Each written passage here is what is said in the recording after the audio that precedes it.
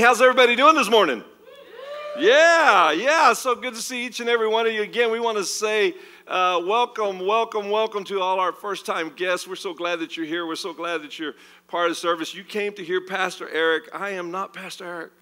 I'm so sorry, I'm not, but he's going to be here next week. Him and Miss Crystal are taking a well overdue week off from church, right? Yeah, somebody say, woo, Dad, they need it. It's been almost 3 years since they've actually taken a Sunday off. Can we put our hands together for the best working pastors that we know? Those guys work so hard. Hey, before we get into the preaching, title of my sermon this morning is Praying by the Rules. So we're going to be talking on the subject of prayer this morning, and I hope none of y'all checked out the minute I said prayer, because I promise you it's going to be good. I promise you, right? I even asked myself, is it going to be good? And myself said, yes, it is. That's awesome. I was like, all right, this is really going to be good. So with that being said, again, I want to do something before we get started. I want us to pray for our kids who are getting ready to go into school. We got kids that are getting ready to go into private school, public school, wherever school, and we want to remember them right now. And so you may say, Julian, I don't have any kids at home. They're off to college. They need it even more so. Right? So could we just take a second and pray for those kids, man? Just ask God, because school's getting ready to start in about 11 days. That's what I've been told by my insiders. About 11 days, man. It's getting ready to all happen. It's all about to go down. So let's pray. Heavenly Father, we thank you today that we can come to you this morning, and we're just so glad, Father, that you love us and you care for the things that concern our lives. And so today, Father, we specifically come to you, Lord, in the mighty name of Jesus, asking, Lord, that you would surround our schools, surround our children, Father God. Thank you so much for giving them a spirit and attitude of boldness, Father, as they go back into the school environment. We pray, Lord, that your angels would be dispatched from heaven to surround these locations when they're getting in buses and out of buses, going through buildings and into driveways, wherever they may go, Father. We pray your protection over them, their safekeeping, Father. And Father, we pray more than anything, Lord, that nothing would rob the value of your word from their hearts, Lord, as they go into the school system.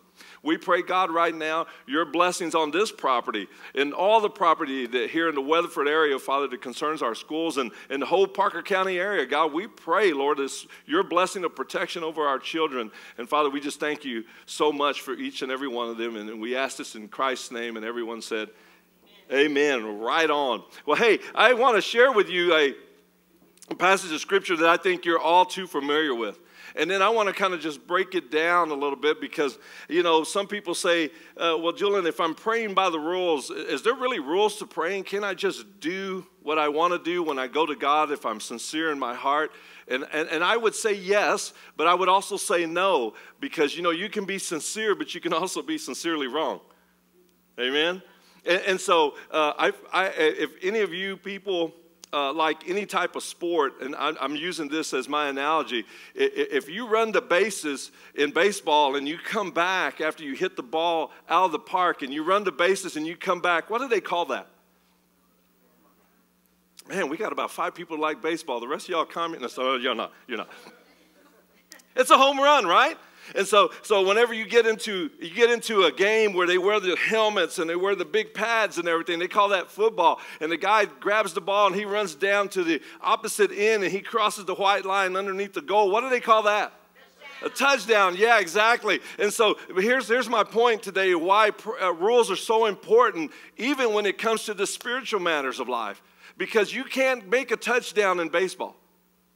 Right? The guy doesn't run the bases and it goes, touchdown. Yeah, they slap each other. You know how they get into all this slapping and, all this other stuff, and the chest bumping and booty bumping. I don't know if I can even say booty in here, but anyway, I said it. Okay, I'm done. I said it. I will never say it again. And so they do all this and nobody at the dugout goes, man, what a touchdown. Why? Because there's rules. There's rules to everything you do in life, whether you like it or not. You were driving here, and there was rules dictating how you drive. Even some of you may want to repent later. We'll give you an opportunity to do that. But there are rules out there on the road that says, hey, there's a speed limit sign there, and you're supposed to follow those rules that govern the road. Well, if we want to get a little bit more serious, there's rules that govern how we pray. I believe that sometimes you and I don't get the answers is because we're using the wrong rules at the wrong time. We have a desire to get the right answer, and Father God in heaven has promised he'd give you that answer, but we're coming at it the wrong way. And then we look at each other and go, well, the Bible must not work, and God must be a liar. But we already told here in the Bible that God is not like man that he should lie, that he always speaks the truth. And so Jesus gave us this wonderful model over in Matthew chapter 6, beginning in verse 9. He was talking to his disciples because they wanted to know how to pray. How to pray. In other words, there's a method of how to pray. And then beginning in verse 9, and I'm reading from the New King James, it says there, in this manner, this is Jesus speaking, so we really want to listen up because Jesus is talking. He says, in this manner, therefore, pray. Our Father in heaven, hallowed be your name. Your kingdom come, your will be done, on earth as it is in heaven. Give us this day our daily bread, and forgive us our debts as we forgive our debtors. And do not lead us into temptation, but deliver us from evil. For yours is the kingdom, and the power, and the glory forever. Amen. The first thing I want to point out to you today, because I'm going to do what I like to call, I call it preaching. You know, it's like preaching and teaching. So you have to kind of follow me as I go along through this. And so sometimes I'm teaching something, and then sometimes I'm just making a proclamation. I'm just declaring something to you. We call that preaching. And so today I want you to notice that in that very first scripture, that very first passage, he says, in this manner. Jesus said, in this manner, therefore pray. In this manner. The word manner literally means system or method. In other words, there's a system of how you pray. There's a method on how somebody prays. How you approach God about the certain things that you need answers to. And then you allow God the opportunity and time to answer that. Because not all prayers, if you don't know this already, you're about to find out, not all prayers are answered immediately. But then the flip side of that, I can say all answers are immediate. But when they transpire and when they come into this earthly realm, may be a period of what we call time. Are you still with me? That when we pray, that when you and I pray and we believe that God can answer that prayer because we know it's promised to us. Kind of like the guy when he crosses the touchdown line, he's guaranteed to get 6 points for his team. Why? Because he ran that ball and carried that ball according to the rules. And so therefore that qualifies him to receive the 6 points for his team. It's the same manner that when you and I pray, we need to take Jesus serious when he says, here's a method by which you pray. Not so much just repeating what we just read every time you pray, but reaching into God's heart and saying, God, I'm going to use your model, your method whenever I pray. So let's start talking about that process of when we pray, because I believe that God answers prayer immediately. Now, when it comes to light in your life, may be a period of time. And you and I, as his children, as his sons and daughters, must accept that reality. I loved it when my mother used to say, no, not right now. But then a week or two later, or maybe later that evening, she would boom. You know, when hey, I want an ice cream, right? You know, it's 10 o'clock in the morning at the grocery store with her. You see that part. That's a gateway to hell. Is that area right there where all the candy's at, right? That you're going through with your children. That's just a gateway to hell. Don't do it, kids. Don't do it, parents. Don't fall into that trap, you know, where they put all the candy right there by the register. That's devilish. Just said it. Yeah, no, I'm just kidding. It's not. But, you know, my mom would say, no, not right now. And my mom had a principle that says, if you don't keep bugging me when we're in the store, I just might make that happen for you later. And once I knew that, when mom would say, no, not right now, I was just like, that's a strong maybe. Yeah, that's a strong maybe. And so I learned the principle that when I asked, standing in the grocery line, even though I got a no or a wait, did not mean that mom did not want to give that to me as a gift. Because then later on, we would be sitting down for evening family television time, and mom would just walk in there, you know, just nonchalant. Hey, by the way, who wants ice cream? You know, who's going to say no? And so I started seeing this connection. And so giving you that life story, you have to understand that one of the principles of prayer is that sometimes Father God will tell you no or wait. It does not mean a no, absolutely not. It's just that he always has your best interest in mind. You have to understand that as growing children of God, as sons and daughters, we have to understand that no does not always mean absolutely not. But on the flip side of that coin, when he says absolutely not, you and I must understand, Father, you always have my best interest in mind. Are you following me? And so when we pray here, we begin this prayer with, hallowed be thy name. Or we could say, holy is your name. This is a prayer of reverence. This is a prayer that begins when you and I have the opportunity to reverence God. You know, dads, I'm going to tell on dads here. When my daughter would walk in and she would start buttering up old dad, right? Man, Dad, you're nice.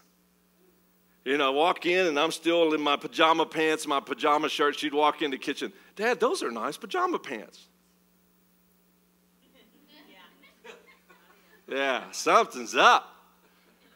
But she would be very complimentary, and she would, very, hey, Dad, can I get you some juice since I'm right here in the refrigerator?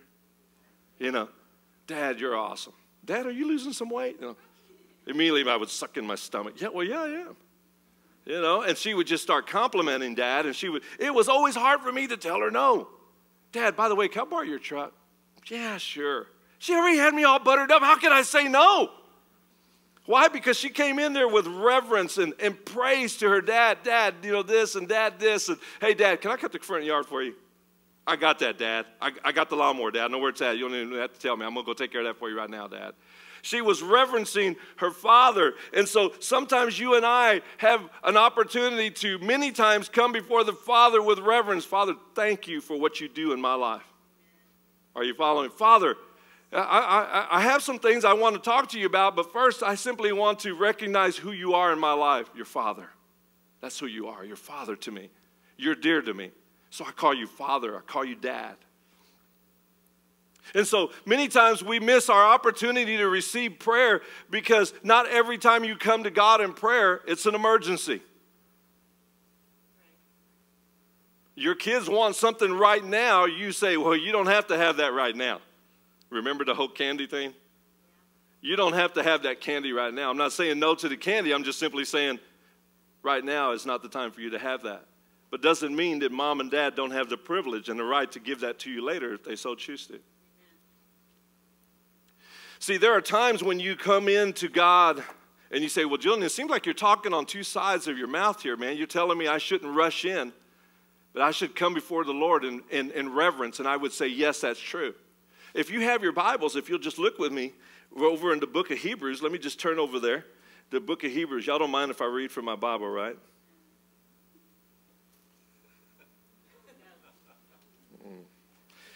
This is going down in my report. I'm just kidding. I'm just kidding. Let me get over there. Let me get to the right place. But in Hebrews 4, the scripture just came to mind here. So in Hebrews 4, the Bible says, Julian, don't forget your glasses. So here we go.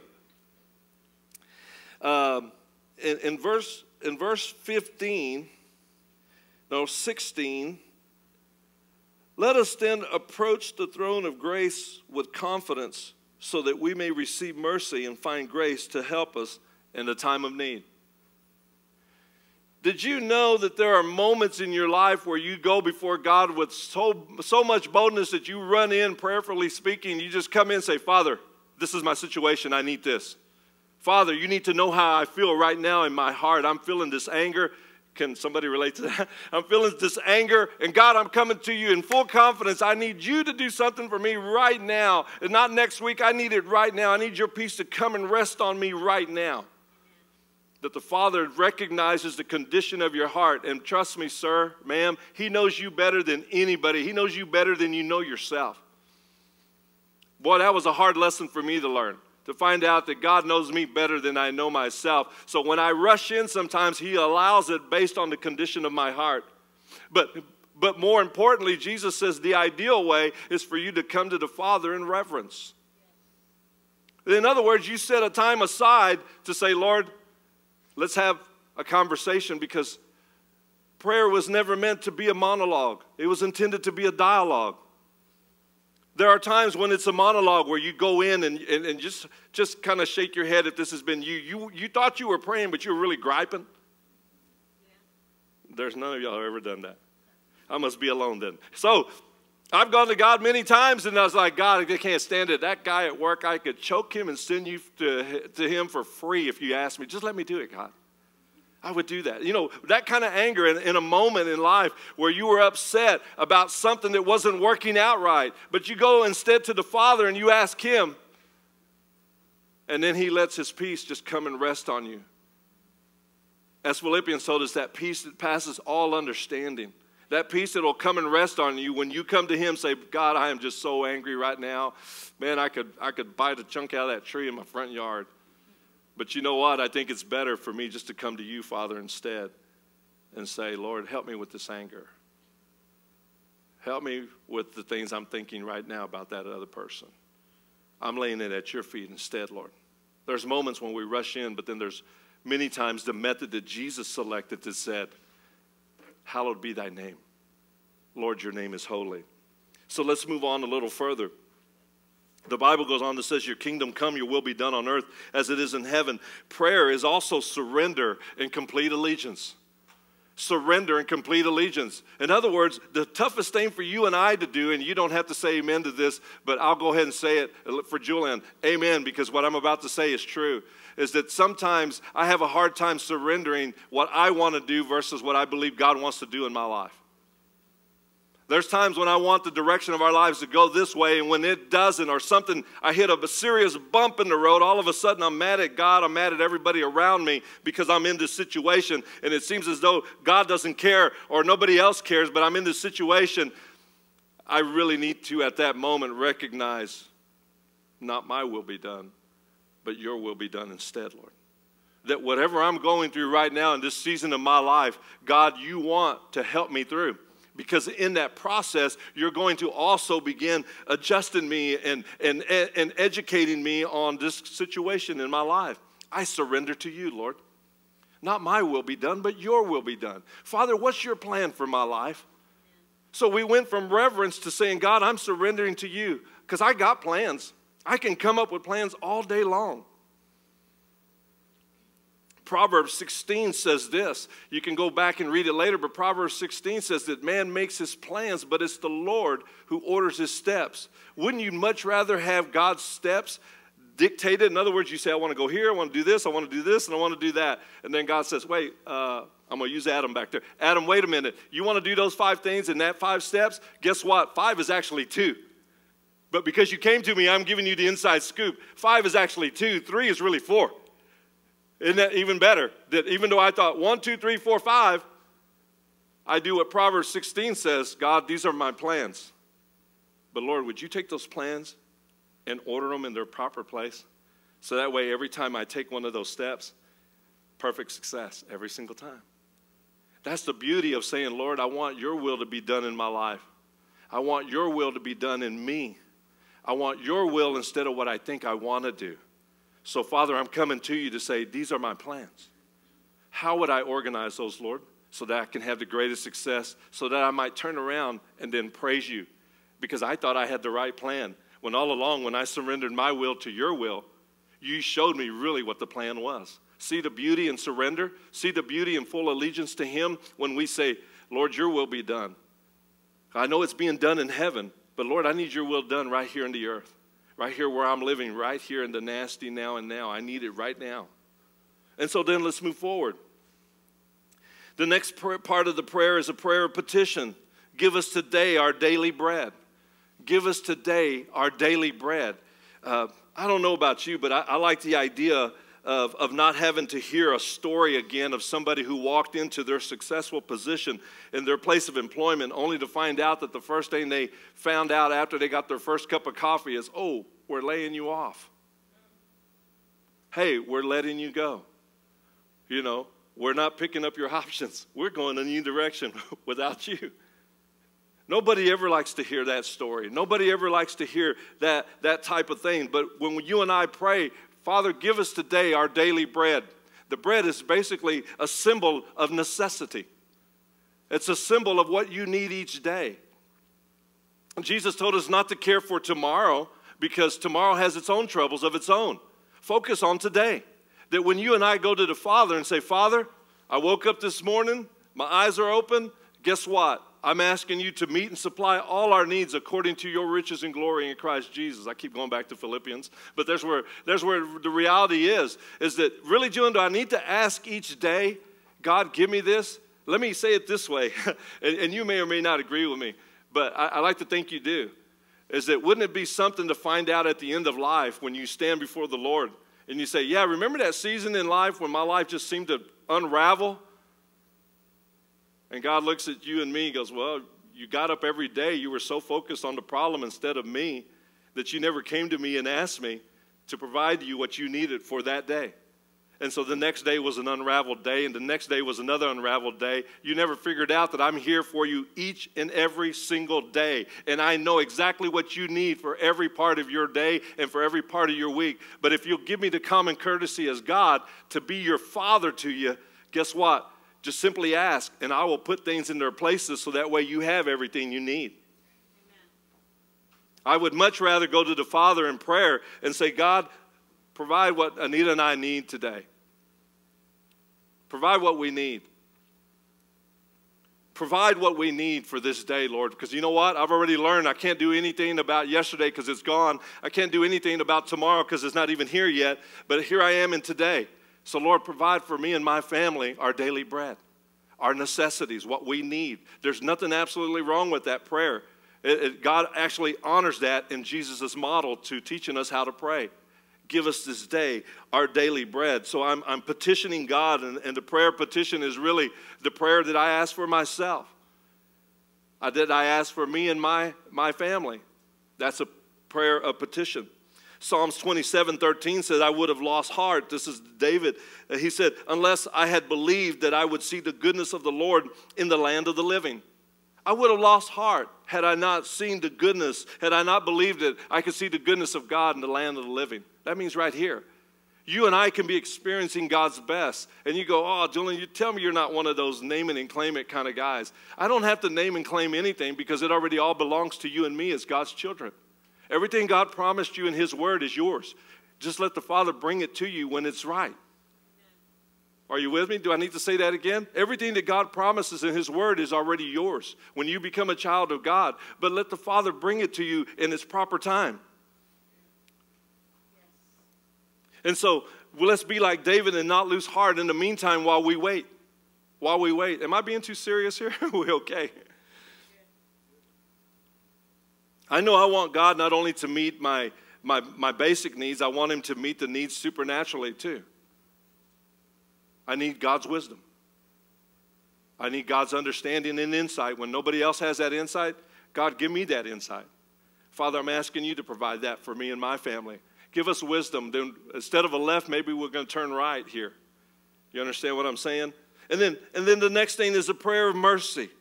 And forgive us our debts as we also forgive our debtors. In other words, forgive us of our sin and as we also forgive those who might have sinned against us. There's another way we can say that. You say, really, John, do I have to really forgive every day? If God told me He forgave me back then when I confessed Him as my Lord and Savior, do I need to continue? Yeah, because you keep making mistakes. Smile on you, brother. Yeah, you and I sometimes miss it. I don't know about you, but I still have a problem in traffic when people cut me off.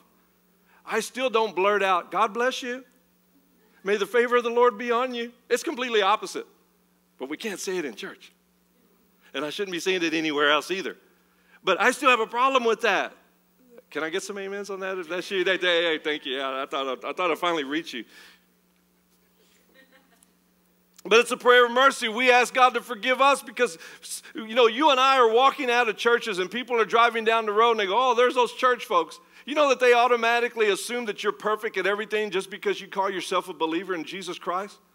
They believe that you're perfect at everything just because you go to church every Sunday.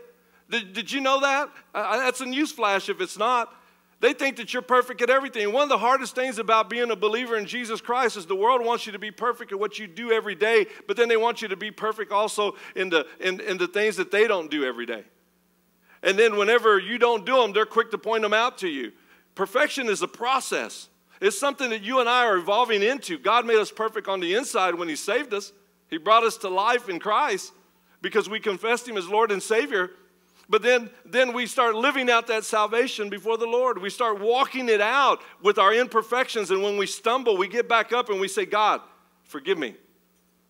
But then, Lord, also, let me take it a little bit higher, Lord, because I want to grow in you. Forgive those who've sinned against me. Might have talked bad about me. Might have gossiped about me. Might have said something wrong about me. Might have accused me of something I never did. God, I want to let them go too. We say in our house, Anita and I, when we pray, we refuse to hold grudges against anybody. You say, Julian, do y'all really do that? Or do you successfully do that? No, it's a process. But once the decision is made in our hearts, it comes out of our mouth. And we confess it to the Lord in prayer, and we say, God, I choose to forgive. I choose not to hold any grudges against anybody. Have I been wrong? Get in line, man. I've been wrong more times than I can count. I've been talked about more times than I can count. Just because I was a believer, just because I said I believe in the Bible. I've been ridiculed on the job, in my family circle, you name it. It doesn't get any rougher than when they talk bad about you in your own family. And then at this moment, Jesus gives us this model, and he says, hey, can you let them go too? Can you just release them too? And so it's a prayer of mercy. I'm not only asking for forgiveness for my own mistakes, but I'm also asking you, Lord, for forgiveness for those who might have sinned against me. James 5:16 says this, make this your common practice. Confess your sins to each other and pray for each other so that you can live together whole and healed. The prayer of a person living right with God is something powerful to be reckoned with. You know, I like to say that sometimes this way, is that the prayer of mercy without asking for mercy without giving mercy is a failed prayer. Let me say that again. That when I ask for mercy, but I refuse to show mercy, and then I can automatically believe that God's not going to answer that prayer because God expects you and me to do the very thing to others that we're asking of him. So that when we say, God, forgive me, he says, okay, I can do that. But can you turn around and show that forgiveness to somebody else who might have wronged you? Can you start practicing on that? Because I really need you to work on that because as your loving father, I'll forgive you because you're my son, you're my daughter, I love you, and I care about you. And I'm gonna show you mercy, and I'm gonna show you grace. I love you, but I really need you to be my representative in the earth, and I need you to turn around and do that to other people. There's where Anita and I got the idea that when we pray together, God, we refuse to hold any grudges. If somebody's talked bad about us, Lord, bless them. You say, are you kidding me, John? No, it's a practice. It's something we keep working at. God, would you forgive them who said that about us because we know that's not true? I choose to release them. The more you do it, the easier it becomes. The more you do it, the easier it becomes. The greater joy and peace you feel in your heart, the more you do it. And so I want to challenge you in that. And so then the next is a prayer of protection. And lead us not into temptation, but deliver us from the evil one. And sometimes people have gotten stumped because some people have said, does God really take you and lead you into temptation? Well, we know that's not true because that would be contradictory to what the Bible says that God tempts no man. So therefore, when you begin studying this out, you find out that the word temptation there carries with it a time of testing. A time of testing. A time of testing. Let me say that again. In other words, the Father reserves the right to see if you're practicing the things he's teaching you. You do it to your own children. Go clean your room. And the first time you go in there, you go, man, didn't do that great of a job. Let's go clean the room together. And then you do it again to your children as they grow. You trust them with a little bit more to see how they're going to react to it. And so with that, the Father's expecting you and me to have this idea that just as our earthly fathers tested us and trained us to do certain things, our Heavenly Father does the same thing. So God, when you're testing me, help me to pass. Help me to pass, Lord. That when you're testing me and trying me to find out if I'm walking out this thing called salvation before you, I know that you won't lead me away to the evil one because you wouldn't do that because I belong to you. I already know that. So while I'm being tested, can you kind of help me to pass the final? Because see, the Father reserves the right to find out if you're practicing principles of righteousness, holiness. He's going to test you sooner or later. and find out if you're going to look the other way. If you're going to go back in when they gave you more money than what they should have given you and you change. You go back in the store and say, hey, man, you gave me an extra $10. You could have said, ooh, the Lord done bless me. And you would have failed the test. He reserves the right to test you. And when he does it in such a loving way that you might grow in righteousness. Not so he could lead you away and somehow take you back into sin, because that would be contrary to who he says he is. That would make him a liar, and we already know Scripture tells us he's not a liar. And so therefore, he reserves the right to test you. So when he tests you, I just simply want to pass the test, Lord. Protect me from the evil one. Protect me each day, God, and keep me from those things that would tempt me, because the enemy already knows your weaknesses, but God knows the strength he's already given you. And that strength is found in Christ Jesus. I want to ask the worship team to go ahead and come up. I want God to be merciful to each one of us. I want God to be kind to each one of us. And so as I'm getting ready to close here in just the next few minutes, I want to share with you a couple of bonus thoughts, as I like to call them, because at the very end of the Scripture, the Bible does say, for yours is the kingdom and the power and the glory forever, amen. Isn't it wonderful to end your time of prayer and praise? To end your time of prayer and praise. You know what? When people rejoice, it's because they believe they already received something. You ever been in a meeting? I know I have. When I worked for someone else, I would go in around Christmas time and the boss would call us all in. Nobody was more happier than being with the boss is when he's handing out the bonuses. Can I get an amen? When the boss is handing out the bonuses, everybody all, whoa, boss, you are just awesome. Woohoo! We get all excited. Why? Because we're holding on to that money. We put that money in our pockets, and we're all excited about it. And woo, man, oh, man, you didn't see that bonus coming. Yeah, we got a bonus. Woo, got the bonus. Woo, boss, you're awesome. Appreciate you. Appreciate you, boss. You're so, everybody wants to give praise. You and I are people of faith. We believe before we see. Y'all don't all shout me down. We believe before we see. You and I are trained to believe before we see. When you call yourself a person of faith, you're saying, I believe that God will answer my prayer, but I'm going to let God bring that to me in his season. And in the meantime, I'm going to believe it's on its way, because I've asked according to his word. I didn't ask outside the confines of the rules. I didn't ask outside the confines of the promises that he's already made to me as his child. So then my prayer ends in praise, because it's so important that you recognize the one who's blessed you with it, the one who gave you the bonus, so to speak, who gave you the upgrade. Why? Because you prayed back then, and then God brought it to pass in your life when he knew you needed it the most.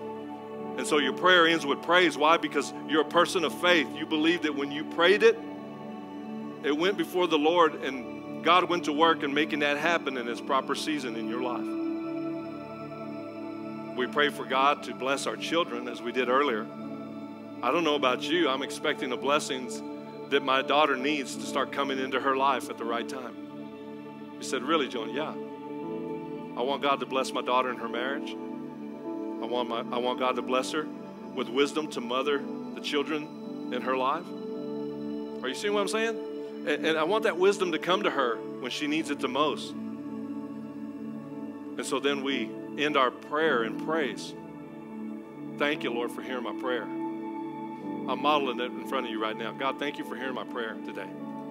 Today, Lord, as I go to work, thank you for having heard my prayer. Before I leave the house, Lord, thank you for having heard that prayer that I prayed to you. As simple as it may have seemed, thank you for hearing it, and I praise you in advance for the answers that are coming into me and to my family's lives.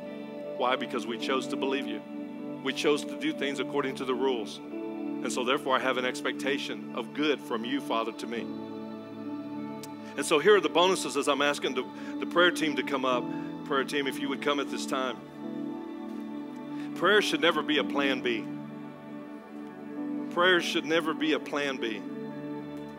Too many times I've heard people say, well, you've seen it in the movies. I've even seen it in real life. We've done this, we've done this, we've done this. I guess all we can do now is pray.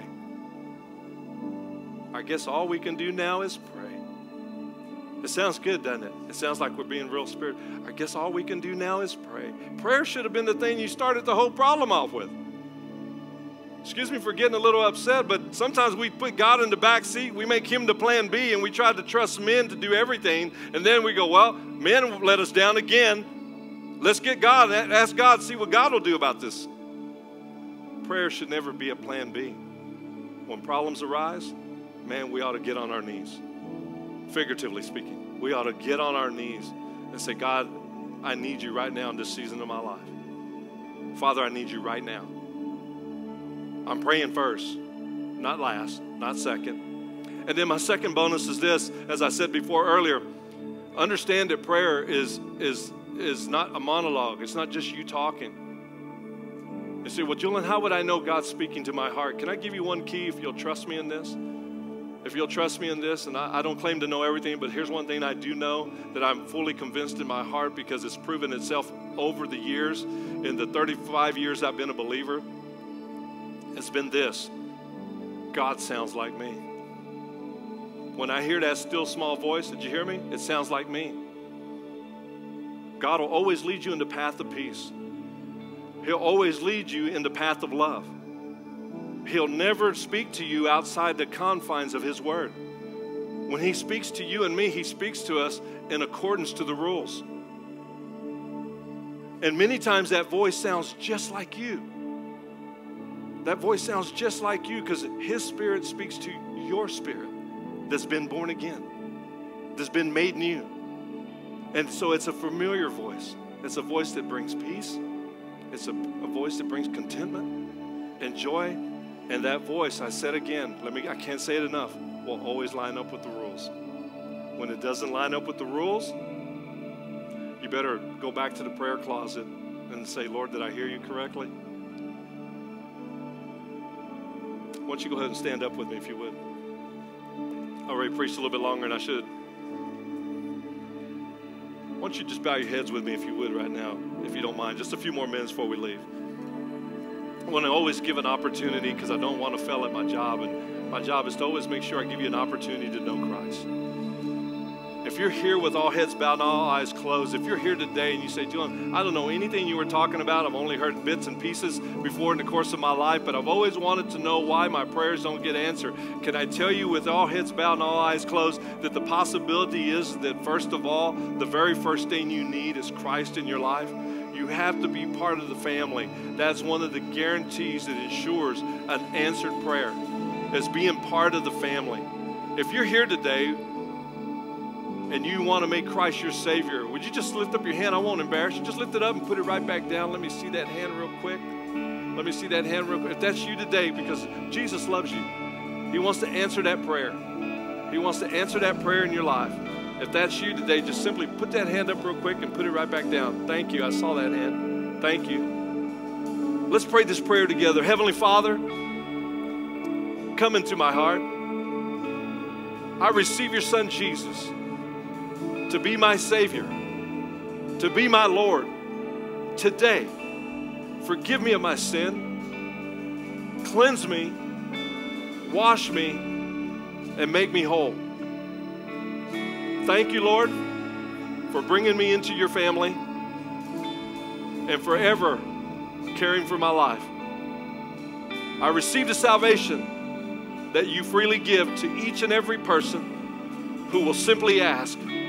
So I receive it now, and I thank you for it. And I praise you for it. Amen and amen. Here's one last thing before we go, guys. Colton and them are going to worship just a little bit. They're going to lead us in some worship. If you need prayer for anything, I want you to come up. Prayer team is up here. They want to agree with you in prayer for any single thing you may have in your heart that you feel like you need prayer about. As we worship just for the next minute, come on up. Go ahead, Colton.